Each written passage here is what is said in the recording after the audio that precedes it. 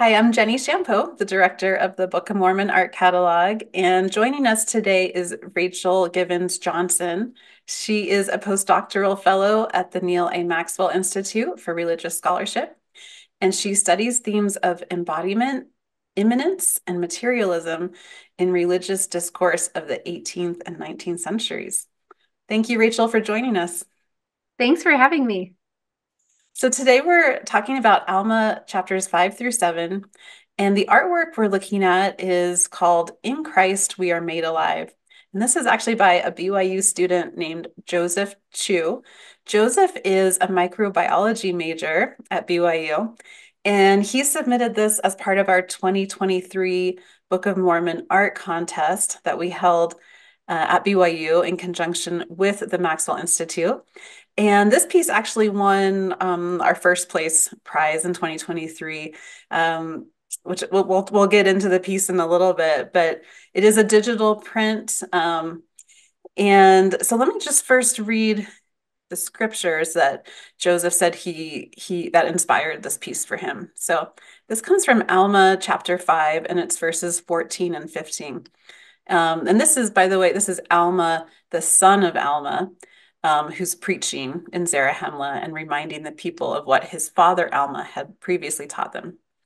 And he says, Behold, I ask of you, my brethren of the church, have ye spiritually been born of God? Have ye received his image in your countenances? Have ye experienced this mighty change in your hearts? Do ye exercise faith in the redemption of him who created you? Do you look forward with an eye of faith and view this mortal body raised in immortality and this corruption raised in incorruption, to stand before God to be judged according to the deeds which have been done in the mortal body? So, Rachel, would you mind just first looking at this artwork with me, and how do you think it relates to these scriptures? How is it interpreting Alma here? Yeah, I was really arrested by this image when I first saw it. It's not your kind of typical representative art. As I look at the image, I just see these kind of organic and geometric lines conveying a kind of sense of life force, of arteries and veins and interconnectedness. It took me a couple glances at the image to see where one body stopped and the other started. And in fact, I think they're kind of melded in a really evocative way. So I love this image. To me, just conveyed in this kind of universal way the kind of nuts and bolts of embodiment and entanglement and Mm. sharing a kind of similar physical nature in terms of the intricacies and the pathways of our bodies, right? And Chu has added all this sort of hidden symbolism in the piece. Did you notice some of the tree of life symbolism in there? Yes, yeah, I was noticing, to me, I saw what looked like kind of leaves coming out of the head of Christ, and then you see an actual tree placed in that kind of halo or head Uh-huh. area. I'm not sure which Yeah, one is being represented. And yeah. just these kind of floral or botanical elements kind of scattered throughout the both figures. Yeah, yeah, I thought that was interesting. We don't in Tree of Life imagery, we don't often see Christ directly associated with it, but I think that is what the scriptures teach us, and that's what Nephi saw in his vision of the Tree of Life, that it's about Christ and the condescension of God. And I like the way that he's visualized that very clearly here. Yeah, Um, yeah.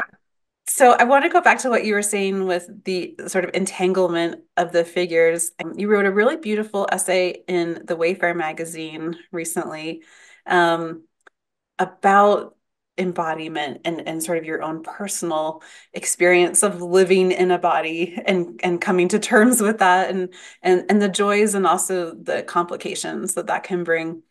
How do you think embodiment might play into this piece? Yeah. So one thing I love about our Latter-day Saint faith is the premium we put on the body. And it took me a long time to kind of recognize this. I think it's very easy to fall back into these tropes of like spirit versus body or self versus other.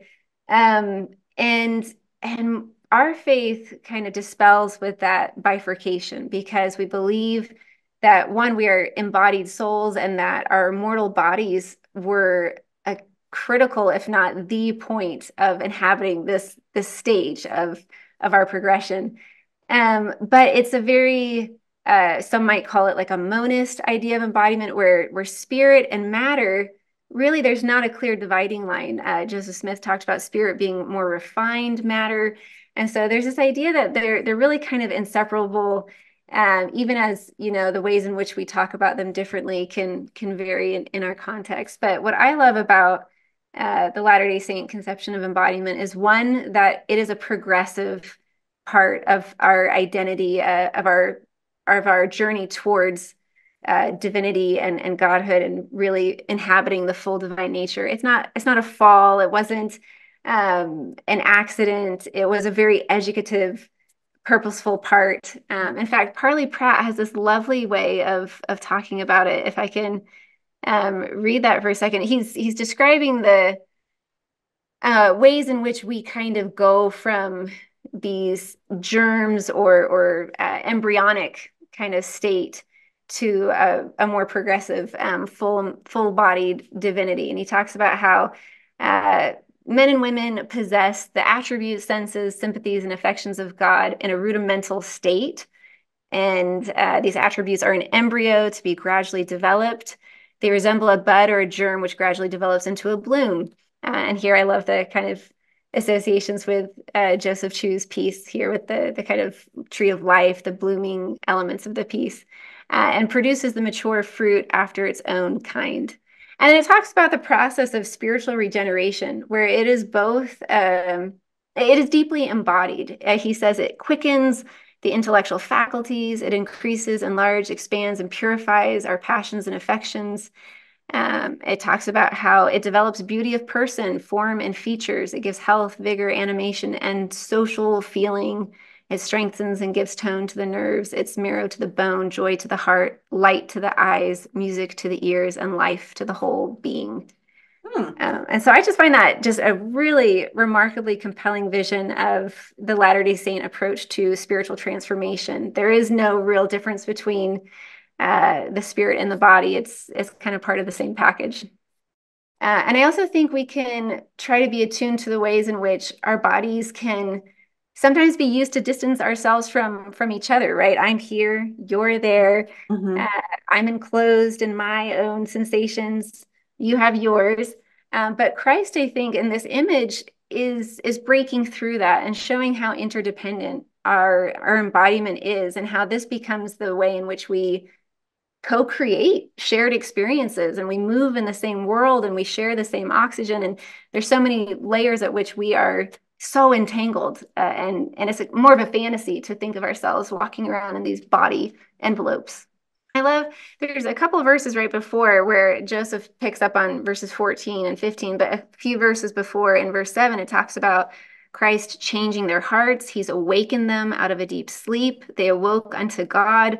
And so it's really this ongoing, right? This isn't just a culminating resurrection. This is like a moment by moment, day by day awakening, enlivening, resurrecting out of out of darkness into light, out of rancor into forgiveness, out of bitterness into compassion. There's just so many ways in which we are constantly being chained, as Alma talks about, chained. Right. And in bondage, and Christ is regenerating and freeing us. And I find that really beautiful in both Joseph's portrayal of it here and in Mhm. Alma's discourse.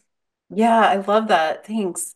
So just to wrap up, let's just look at the piece a little bit. And I just would love to take a moment to have your response aesthetically to this. Yeah, well, it definitely to me is unique, and I think in part because it really, well, in part it's more abstract than our kind of Mhm. representational, anthropomorphic depictions of Christ or the human body. And in a way, it forces you to defamiliarize yourself with what you think about embodiment Mm. by portraying it in such a different way. And so for me, it made me really think about that level of embodiment, the interconnection and the crisscrossing lines. And I love how he uses, both straight and kind of winding, organic, Mhm. patterned and wild. I think it really captures Well, it made me think differently about embodiment. It didn't just kind of conform with my intuitive sense of it. It made me recognize more clearly the intricacy and complexity and that kind of entanglement as we see Christ's body connected to ours. Yeah, I totally agree. Um, and even the symbolism of red as, I mean, in this case, making me think of like the redeeming blood of Christ. Yeah. But the way that red kind of flows between the figures almost, I mean, I don't know, it almost makes me feel like a mother and baby, like the way, Yeah. and you actually, I think, pointed this out in your Wayfair essay too, these ideas of Christ almost being like maternal in a way, in the way that he nurtures us. Yeah, exactly. And this kind of maternal fetal exchange of like we're drawing on his life force to sustain our own life. Hmm. There's lots of analogies, of the vine and the fruit and all sorts of these organic metaphors like we see here or with, motherhood and pregnancy where it's so direct. And in fact, I love how like the light, at least the kind of rays that to me strike me as light, come out of his center, not out of his head, which that just tends to be my association of light and intellect and spirit, and it's coming right from his abdomen, right Yeah, from, his kind of heart and gut. And so yeah. to me, that's really evocative too about grounding Christ's light Mhm. in in that more organic, embodied way. Yeah, that what you said makes me think about how so many scriptures talk about his bowels of mercy. Maybe this is Yeah, like a visualization of his mercy. yeah, Oh, thank you for pointing that out. Anything else you'd yeah. like to add?